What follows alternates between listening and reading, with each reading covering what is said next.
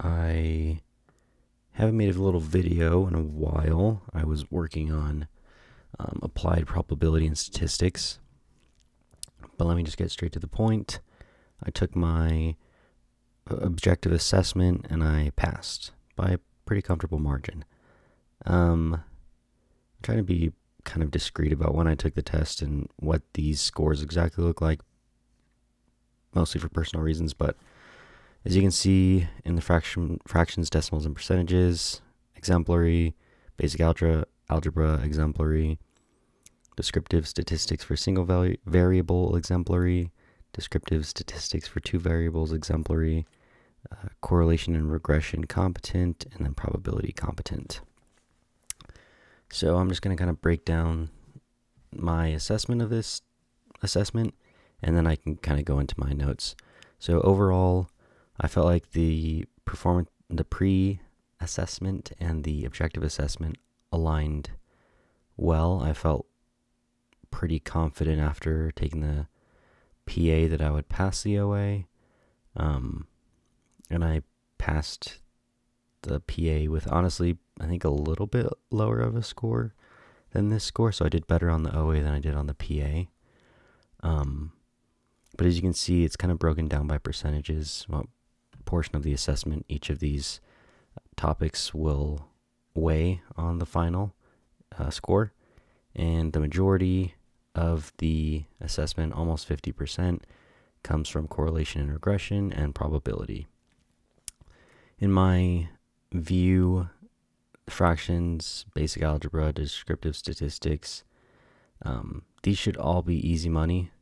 It doesn't make up really even half of the entire score, but make sure you understand these things. It should be easy money, and it should just give you at least a baseline and a little bit of a buffer for the rest of these. I think descriptive statistics for two variables should also be kind of like easy money, but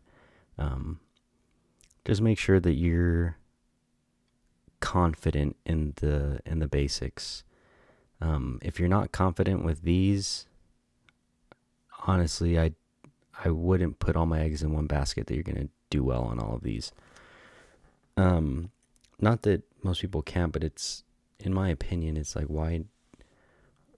why study the harder stuff when you know you can get the easier stuff guaranteed, right? It's like, if you can get 100% on all four of these, then you only really need to do half as well on both of these combined. So you're giving yourself some buffer. Anyways, that's too much of that. What I really want to get down to is my approach, how long it took me to get through this, and then some notes. Overall, I think I took 91 minutes on this objective assessment. Most of it was kind of double checking my work. Like I said, I felt like the PA and OA aligned. The material was pretty dense, but I just pretty much watched cohort videos and then some Khan Academy videos. So I'll try to link those Khan Academy videos in the description.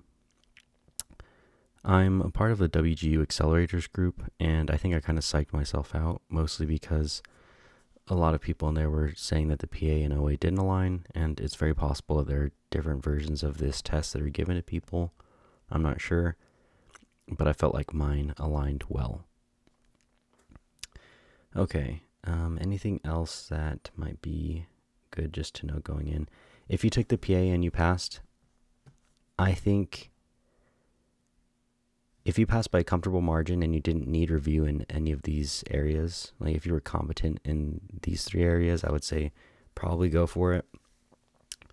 If you need review in any of these areas, so if it's yellow in any of these three, I would say go back, double back, make sure you really understand these, watch out for keywords, and then go in and take the OA. Worst case scenario, you have to take it again, but I think it's very important that you have a good understanding of keywords for these topics here, and then you can go in and just feel confident and knock it out. Okay, so I think now I gave everyone kind of what they needed for an overview of the assessment, and I'm just going to kind of go through some notes. I apologize if this looks really weird on the screen, having just kind of split screen. I don't do a lot of editing and stuff, so I apologize in advance, but hopefully my narration will do good enough for you to understand what I've written down in my notes. So module 3 starts out just kind of giving you basic algebra, kind of understanding the distributive property. You can see here, if you understand the distributive property, you should be able to multiply with parentheses and simplify equations. The definition you want to know is a linear equation. That is an equation that represents two expressions on opposite sides of an equal sign and has the same value. So there's just an example there. You don't need to know any of these definitions, but if you're reading a question and then it says like a linear equation, at least you'll know what that means. It's understanding what a linear equation is, I think, will help you in your studies so that you're not getting confused, like, oh, what's a linear equation? Here I just wrote down what the butterfly method was, and it's just cross multiplying. So if you have an ax over b is equal to c over d, you would cross multiply to simplify that, which would be ax times d is equal to b times c. And then you would just simplify both sides of those equations.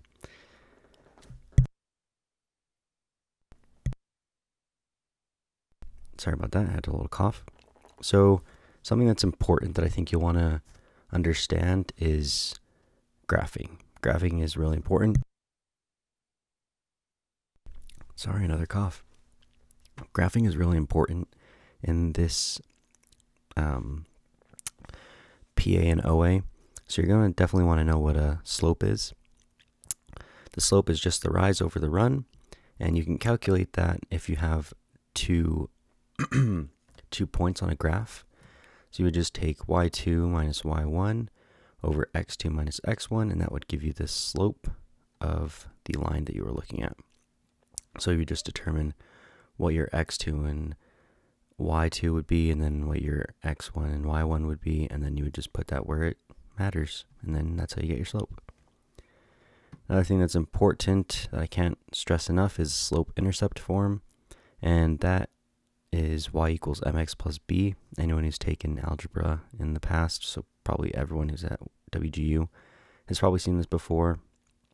So this is just to, if you want to start graphing, or you're looking at a graph and trying to determine whether it's the right graph from an equation, the m in this equation would be the slope, and that is again rise over run, and the b is the y-intercept, so that is where the line crosses the y-axis.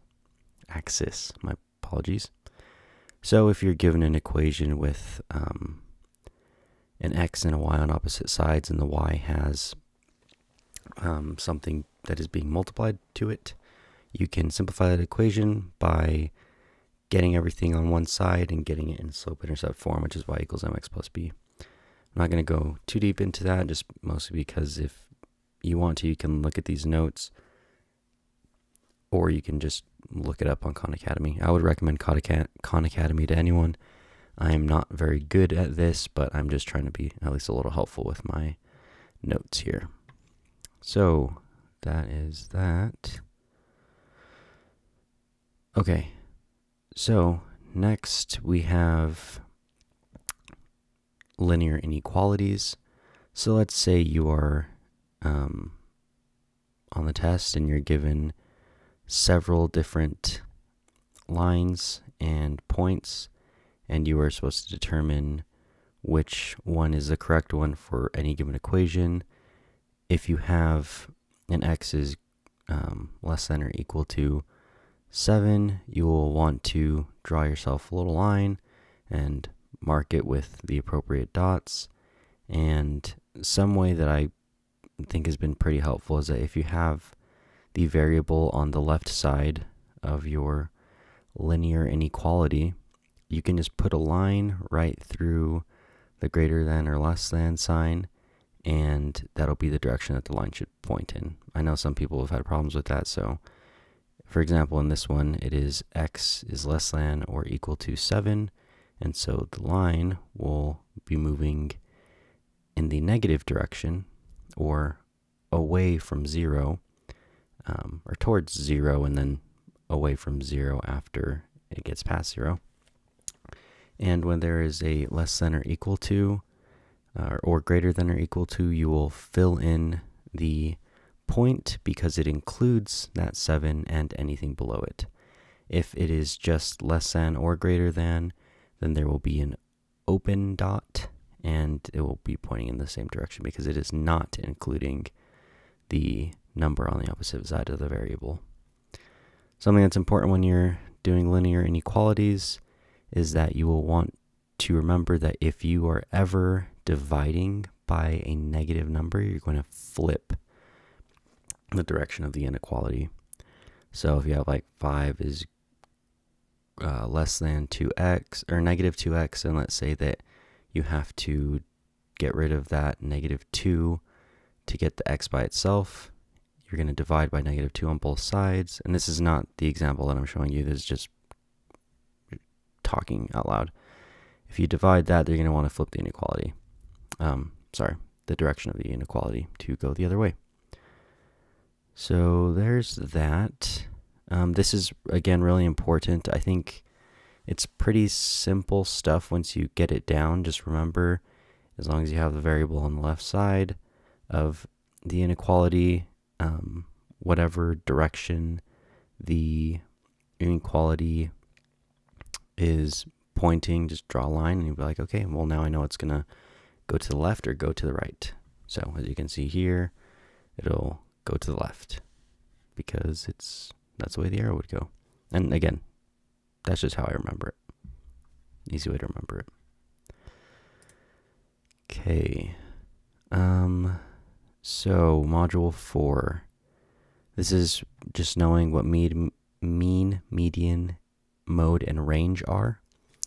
So the mean is just an average of a set of numbers.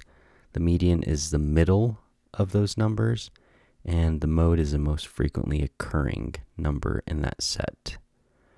The range is the difference between the smallest and the greatest values, so it's just maximum minus the minimum. And then if you are, now we get to quartiles. Quartiles are values that divide a value set into 4 equal sized groups. So, quartiles. This is what you're going to be seeing, and I think it's called a box and whisker plot. So just imagine some tails going out to the side. So a quartile, you can remember like a quarter, it's something that's divided into 4 parts. There will be 3 quartiles that are separating those 4 parts. You have the bottom quarter, the bottom half quarter, the top half quarter, and then the far right quarter. So there's that. Something that you're going to want to remember is interquartile range, and that measures the difference between the third quartile and the first quartile.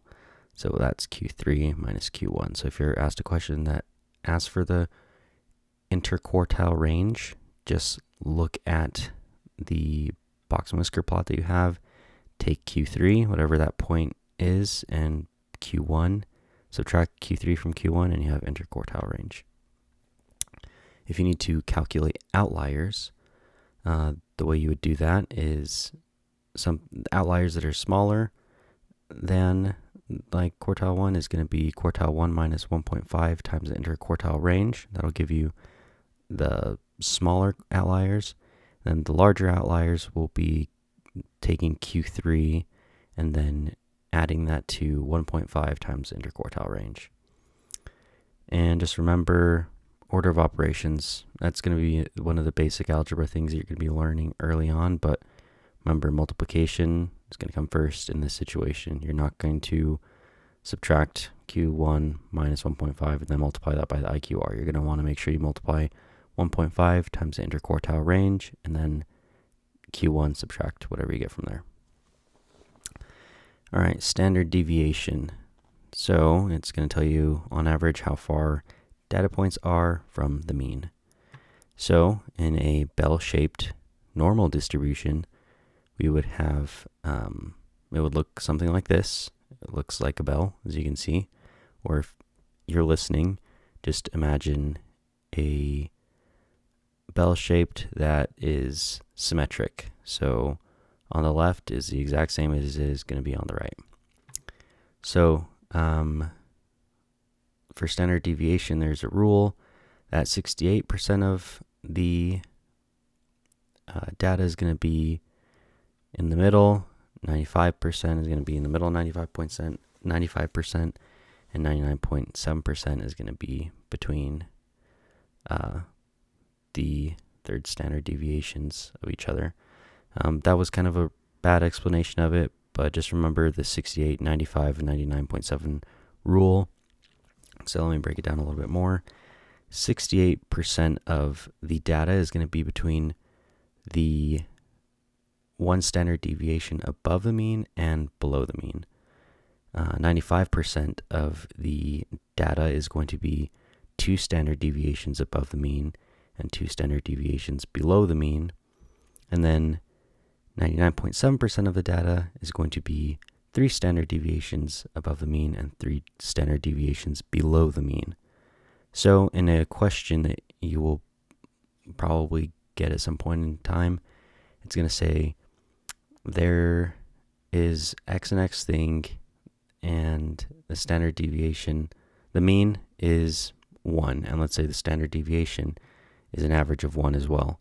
So what you would do in that situation is draw yourself a little graph where you have the mean in the middle, which is 1, and then you're going to draw 3 standard deviations to the right, which would be 1, which is a mean, 2, which is 1 standard deviation away, 3, which is 2 standard deviations away, and 4, which is 3 standard deviations away. And then you would do the same on the left side.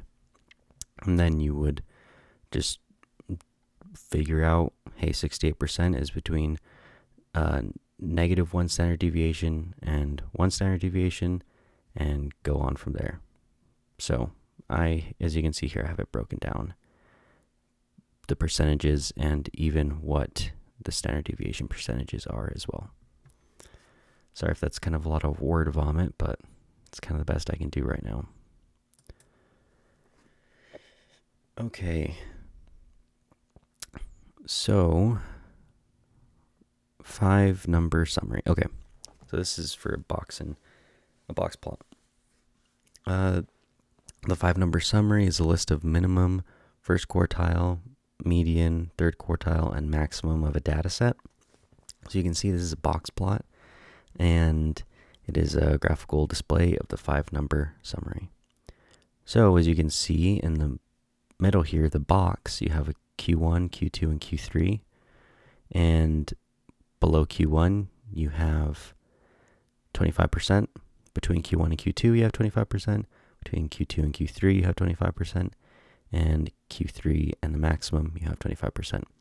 So it's going to be 100% of data that is within here, but every quartile is going to have 25% of the overall data, which is important to remember because I think you're going to get questions that are going to try and throw you off and make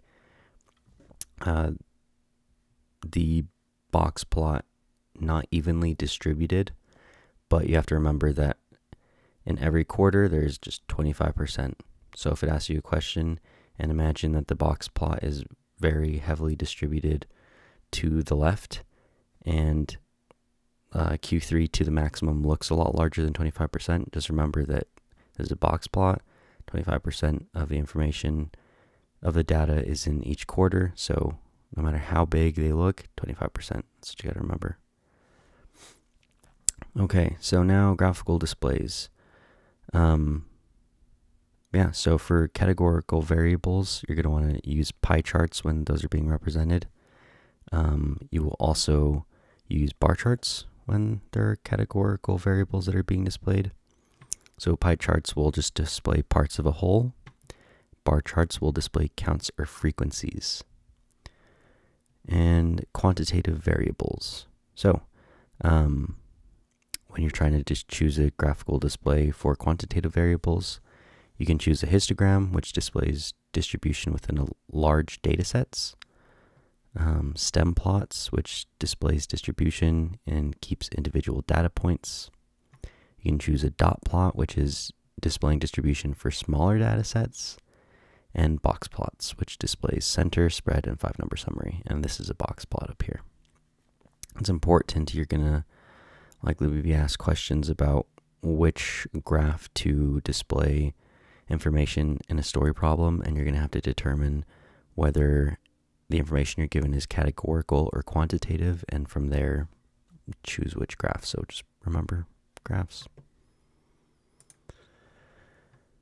Okay, so module 5. So explanatory variables and response variables.